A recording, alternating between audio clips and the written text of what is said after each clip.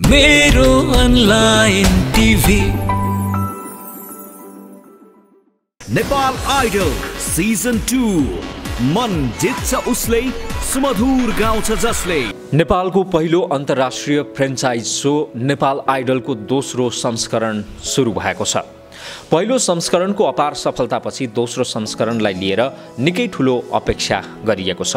चैत्र 6 गते मंगलबार Bhairahawa अडिसनसँगै Nepal idol season 2 सुरु भएको हो। भैरवापछि नेपाल आइडल सिजन 2 को अडिसन धनगढीमा चैत्र 11 गते हुँदैछ। धनगढीको सुदूरपश्चिमाञ्चल एकाडेमीमा अडिसन हुनेछ। यसैगरी 2075 साल वैशाख 8 गते सुनसरीको धरानस्थित विष्णु मेमोरियल सेकेन्डरी स्कुलमा अडिसन हुनेछ भने वैशाख 14 गते कास्कीको पोखरा स्थित श्री जनप्रिय सेकेन्डरी स्कुलमा अडिसन हुनेछ। काठमाडौँको अडिसन मिति भने तय गरिएको छैन। सम्भवतः उपत्यका बाहिरका सबै अडिसन सकेपछि काठमाडौँमा वैशाख 20 गते अडिसन सम्पन्न हुनेछ। यद्यपि स्थान तय भइ नसकेकाले काठमाडौँ अडिसनको मिति सार्वजनिक नगरिएको AP1 टेलिभिजनका प्रबन्ध निर्देशक लक्ष्मी प्रसाद पौडेलले बताए। विदेशमा रहेकाहरूले अडिसन दिन सक्छन् कि सक्दैनन्? सक्छन् भने कसरी? AP1ले यसको पनि प्रक्रिया सुरु गरेको छ। अनलाइन अडिसनका लागि सम्बन्धित संस्था समक्ष अनुमति मागिएको र स्वीकृत हुने क्रममा रहेको र स्वीकृत हुने बित्तिकै त्यसको जानकारी सार्वजनिक गर्ने तयारी गरिएको पौडेलले जानकारी दिए। नेपाल आइडलको आयोजक संस्था AP1 टेलिभिजन SDले अडिसन लगायत नेपाल आइडल बारे कुनै पनि जानकारी लिनका लागि मोबाइल नम्बर 9808543845 पनि उपलब्ध गराएको छ। अडिसनमा छानिएका प्रतियोगीहरूलाई निर्णायकहरूले काठमाडौँ बोलाउनेछन्। यसपालि विशेष क्षमता भएका प्रतियोगीहरूलाई गोल्डन माइक पनि दिइनेछ। उनीहरू अडिसनपछि सोझै टप 24 मा जान सक्ने आयोजकले बताएको छ। नेपाल आइडलको दोस्रो संस्करणका विजेताले नगद 50 लाख पुरस्कार प्राप्त गर्नेछन्। यद्यपि उक्त रकममा 25% tax discount at source TDS अर्थात् भुक्तानीमा कर कट्टी हुनेछ। यसको मतलब विजेताले 37,50,000 मात्रै प्राप्त गर्नेछन्। यसैगरी द्वितीय हुनेले 20 लाख र तेस्रो हुनेले 15 लाख प्राप्त गर्नेछन्, जसमा पनि TDS लागू हुने पौडेलले बताए। नेपाल आइडलको पहिलो संस्करणमा विजेताले नगद रु 20 लाख जितेका थिए, जसमा पनि 25% TDS कटौती गरेको बताइएको छ। तर यसपटकदेखि गाडी पुरस्कार भने नेपाल आइडलले हटाएको छ। पहिलो नेपाल आइडल बुद्ध लामाले आफ्नो उपाधिको गरिमा कायम राख्न नसकेको मूल्याङ्कन गरेर AP1ले यो निर्णय लिएको बताइन्छ। पहिलो नेपाल आइडल बुद्ध लामाले महिन्द्रा KUV 100 गाडी जितेका थिए। तर कर तिर्ने सम्बन्धमा विवाद उत्पन्न भएपछि यसपटक नगद पुरस्कार मात्रै राख्ने निष्कर्षमा AP1 पुगेको हो। आकस्मिक लाभ कर विवादका कारण अहिलेसम्म बुद्धले गाडीको ब्लुबुक पाएका छैनन्। आयोजकले आयकर ऐन 2058 को दफा 88 बमोजिम बुद्धले नै कर तिर्नुपर्ने दावी गरेको छ। तर कतिपय कानुनका जानकारहरूले भने आइडलमा सहभागी भएर पुरस्कार जित्ने विषय आकस्मिक लाभ नभएको तर्क गर्दै दफा 88 को मर्म त्यस्तो नभएको बताउँदै AP1ले नै कर तिर्नुपर्ने दावी गरेका छन्। यही कचिङ्गलले गर्दा सिजन 2 मा गाडी पुरस्कार हटाएर 30 लाख रुपैयाँ नगद पुरस्कार थप गरिएको बताइन्छ। यसमा भने TDS लागू गर्ने पौडेलको भनाइ माथि उल्लेख गरिसकिएको छ। यसैबीच नेपाल आइडलको दोस्रो संस्करणमा 3 जना जजहरू दोहोरिएका छन्। पहिलो संस्करणमा जस्तै यसपटक पनि न्यू बज्राचार्य, इन्दिरा जोशी र कालीप्रसाद बाँसकोटा फेरि जजको कुर्सीमा बस्नेछन्।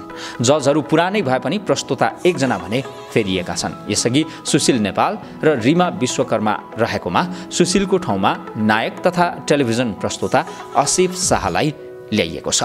शाह पछिल्लो समय 2 रुपैयाँ नामक चलचित्रमा देखिएका थिए। सुशील भने अर्को साङ्गीतिक रियालिटी सो भोइस अफ नेपालका लागि अनुबन्ध भएका छन्।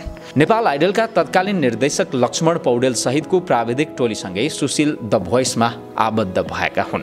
यसैबीच यसपटकको नेपाल आइडलमा ठूलो नीतिगत परिवर्तन पनि गरिएको छ। नेपाल आइडलको आधिकारिक फेसबुक पेजमा जनाइए अनुसार अब निर्णायक र दर्शकको भोटलाई 50-50% भार दिइनेछ। सक्षम प्रतिभावान र यसको गरिमा कायम राख्न सक्ने व्यक्ति मात्र विजेता बन्नुपर्छ भन्ने उद्देश्यले फ्रेन्चाइजको नियमभित्रै रहेर यो निर्णय लिइएको प्रबन्ध निर्देशक पौडेलले बताए। यसअघि भोटिङलाई मात्र आधार बनाउँदा अनेक विवाद उत्पन्न भएको थियो। AP1ले भोटिङ मार्फत जनताको ठूलो रकम उठाएर सदुपयोग नगरेको आरोप पनि लागेको थियो।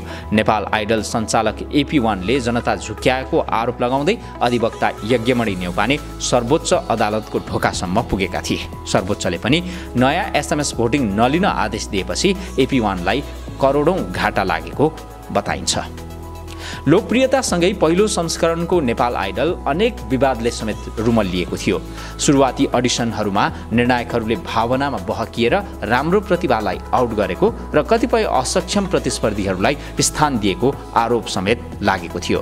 संगीत क्षेत्रका विभिन्न व्यक्तित्वले पनि नेपाल आइडलका निर्णायकको क्षमता र निर्णयको विषयमा प्रश्न उठान गरेका थिए।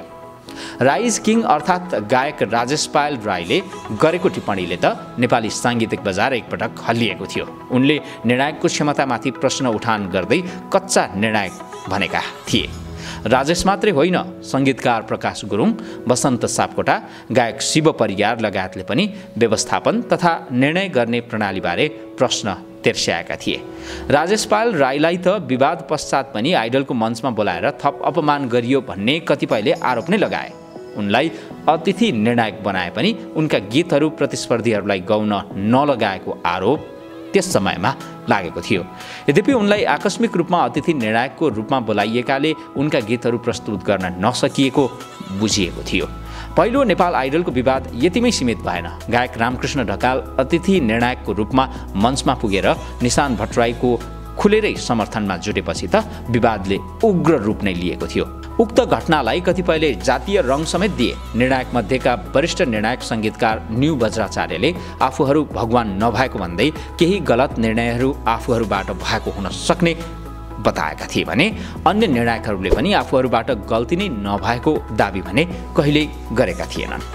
पहिलो संस्करणको नेपाल आइडलको ताज पोखराका बुद्ध लामाले जितेका थिए भने फर्स्ट रनर अप मोरङका निशान भट्टराई भएका थिए। यसैगरी ललितपुरका प्रताप दास सेकेन्ड रनर अप भए।